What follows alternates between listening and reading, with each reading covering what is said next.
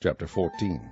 Now it came to pass upon a day that Jonathan the son of Saul said unto the young man that bare his armour, Come, and let us go over to the Philistines' garrison that is on the other side. But he told not his father. And Saul tarried in the uttermost part of Gibeah under a pomegranate tree which is in Migron.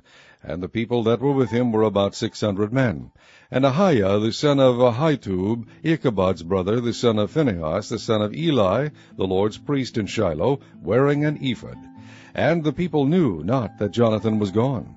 And between the passages by which Jonathan sought to go over unto the Philistines' garrison, there was a sharp rock on the one side, and a sharp rock on the other side. And the name of the one was Bozez, and the name of the other Seneh. The forefront of the one was situate northward over against Michmash, and the other southward over against Gibeah. And Jonathan said to the young man that bare his armour, Come and let us go over unto the garrison of these uncircumcised. It may be that the Lord will work for us, for there is no restraint to the Lord to save by many or by few. And his armour-bearer said unto him, Do all that is in thine heart. Turn thee, behold, I am with thee according to thy heart. Then said Jonathan, Behold, we will pass over unto these men, and we will discover ourselves unto them. If they say thus unto us, Tarry until we come to you, then we will stand still in our place, and will not go up unto them. But if they say thus, Come up unto us, then we will go up, for the Lord hath delivered them into our hand, and this shall be a sign unto us. And both of them discovered themselves unto the garrison of the Philistines. And the Philistines said, Behold, the Hebrews come forth out of the holes where they had hid themselves. And the men of the garrison answered Jonathan and his armour-bearer, and said, Come up to us, and we will shew you a thing. And Jonathan said unto his armour-bearer, Come up after me, for the Lord hath delivered them into the hand of Israel. And Jonathan climbed up upon his hands and upon his feet, and his armour-bearer after him, and they fell before Jonathan, and his armour-bearer slew after him. And that first slaughter, which Jonathan and his armour-bearer made, was about 20 men, within as it were an half acre of land, which a yoke of oxen might plough. And there was trembling in the host, in the field, and among all the people. The garrison and the spoilers, they also trembled, and the earth quaked, so it was a very great trembling. And the watchmen of Saul and Gibeah of Benjamin looked, and behold, the multitude melted away, and they went on beating down one another. Then said Saul unto the people that were with him, Number now, and see who is gone from us. And when they had numbered, behold, Jonathan and his armour-bearer were not there. And Saul said unto Ahiah, Bring hither the ark of God, for the ark of God was at that time with the children of Israel.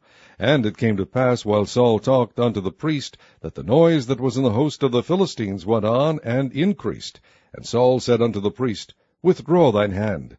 And Saul and all the people that were with him assembled themselves, and they came to the battle. And behold, every man's sword was against his fellow, and there was a very great discomfiture.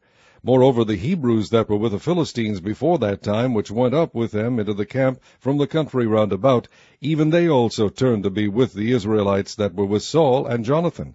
Likewise all the men of Israel which had hid themselves in Mount Ephraim, when they heard that the Philistines fled, even they also followed hard after them in the battle.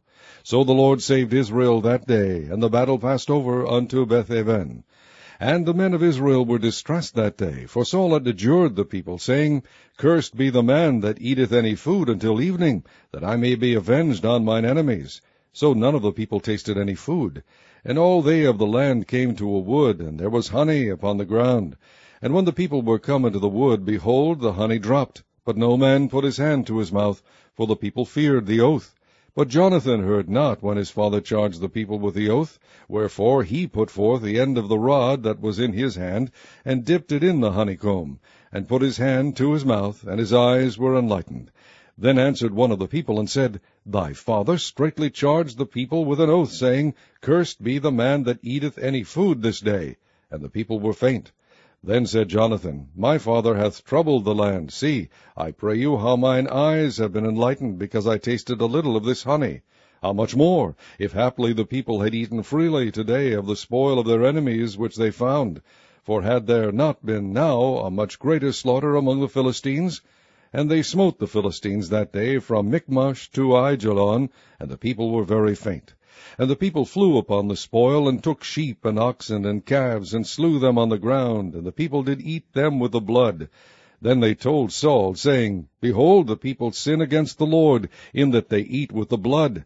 And he said, Ye have transgressed. Roll a great stone unto me this day.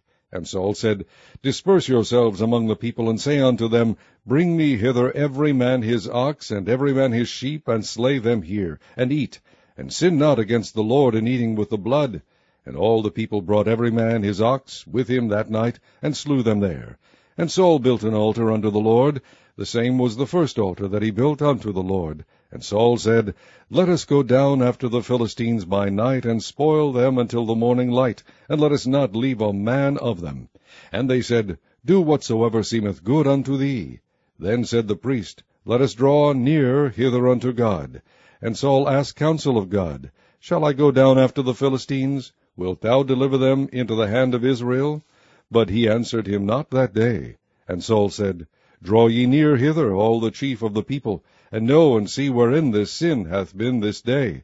For as the Lord liveth, which saveth Israel, though it be in Jonathan my son, he shall surely die. But there was not a man among all the people that answered him.